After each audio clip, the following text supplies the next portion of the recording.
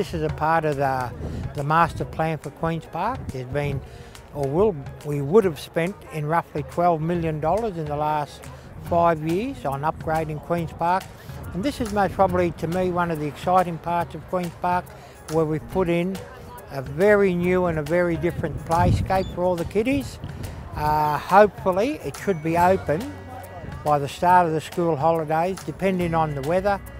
The people are up there, the workers are up there putting it all together, and I'm quite sure that, you know, when they take the fence, the barriers down, there'll be literally thousands of kids who will have a great time on this new type and adventurous playscape.